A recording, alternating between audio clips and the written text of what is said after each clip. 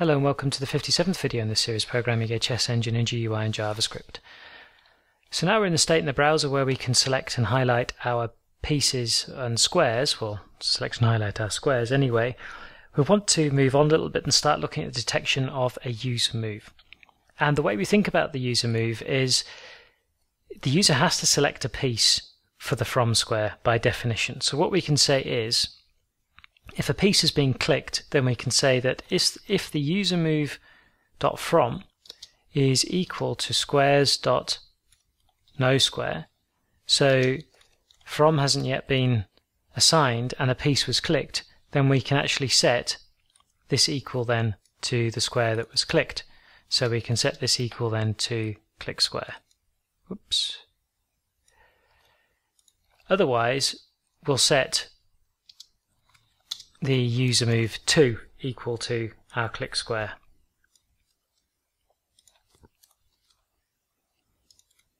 Like so. That reminds me, at the end of the last video I noticed that in click square some point I'd removed the return 0 here, so I've added in return square at the bottom of click square.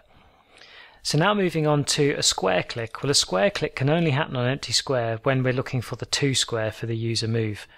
So what we can say is, we can say that if the user move dot from is not equal to squares dot no square, so we've set the from square and we've clicked an empty square, then we'll set the to square equal to this empty square. So that's built up our user move, and the last thing we need to do now is implement a function which actually makes this move, and here there'll be obviously some extra checks inside, so I'll just scroll this up to the top. So what we'll say here is if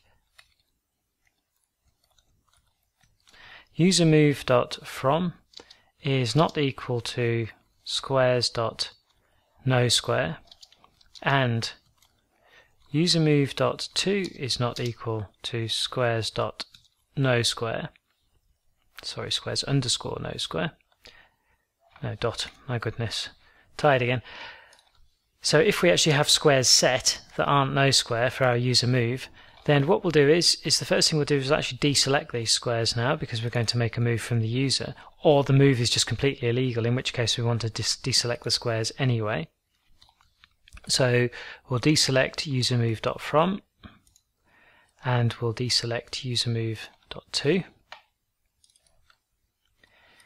And then what we need to do is we actually need to set the user move values themselves back to no square, because we now want to clear it up and take in the next move.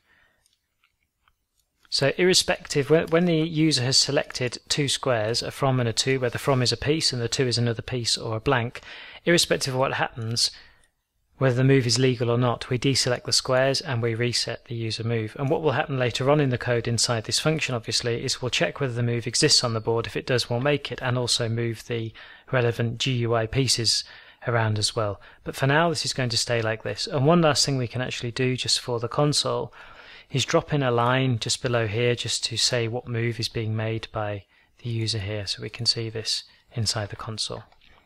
So if I just bring up the GUI here and refresh, and now click on a square, you see I'm clicking on empty squares and the console's just building up with the repeat here of the 4 square clicks.